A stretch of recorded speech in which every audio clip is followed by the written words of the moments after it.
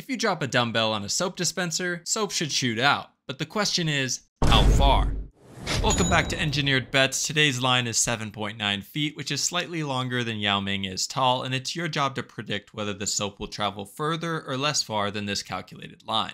How on earth was the line set? Well, using the dumbbell for scale, it was dropped from about 1.3 feet above the dispenser. That potential energy was then converted into kinetic energy to determine the velocity of the dumbbell at impact, assuming no losses. Graphing the equations for each, and you see that 1.3 feet of gravitational potential energy for the dumbbell is equivalent to the dumbbell traveling at about 9.15 feet per second, meaning that will be the velocity at impact. Next, a soap dispenser is just a simple hydraulic system that uses two one-way valves to control the flow. Placing a ball inside a syringe allows you to easily see how a one-way valve works. When you pull up on the syringe, the suction lifts the ball slightly and liquid can enter the chamber.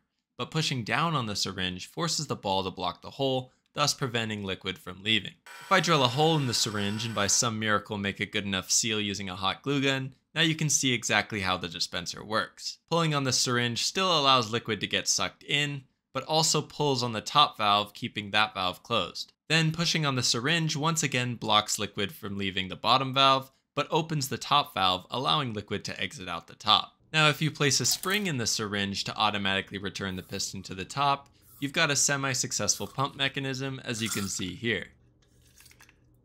Anyway, assuming the soap is incompressible, whatever volume of soap is pushed down by the piston will leave the nozzle in the same period of time. Since the piston's diameter is 4 times larger than the nozzle diameter, the cross-sectional area is 16 times greater, meaning the exit velocity of the soap out of the dispenser should be 16 times greater than that of the piston. And we'll assume the dumbbell has so much momentum that the piston will just move at the speed of the dumbbell at impact, which was calculated earlier to be 9.15 feet per second. That means the soap should be launched out of the dispenser at 146.5 feet per second. Based on the geometry of the dispenser, the soap will be launched from about 0.6 feet off the ground and 4 degrees downward.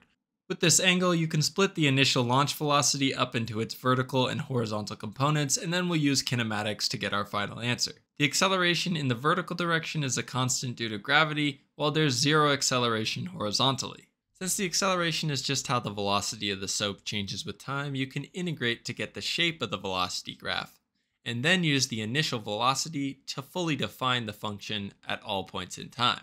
Likewise, you can do the same for the horizontal direction, which becomes a constant since there's zero acceleration, and that constant is just the initial horizontal velocity. This whole integration is a bit overkill for this type of simple example, but it's worth it in my opinion to get comfortable with it for the future. Anyway, since the velocity is just how the position changes with time, you can integrate again to get the shape of the position graph and use the initial height to fully define the vertical position of the soap at all points in time. Lastly, of course, do the exact same, but now with the horizontal position. Now going back to the vertical position graph, you can see that the soap will hit the floor 0.54 seconds after launch, and if the soap travels in the air for 0.54 seconds, it will reach a horizontal distance of 7.9 feet. And that's how the line was set. Now that you know, pause to think how reality will vary from this simple model and lock in your guess in the comments. And now it's time to see what actually happened.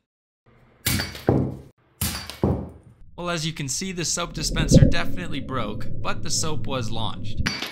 One patch of soap landed around 3.5 feet, followed by more at around 5 feet, then a few more scattered drops, and the furthest point being at 97.5 inches or 8.1 feet, meaning the over has hit.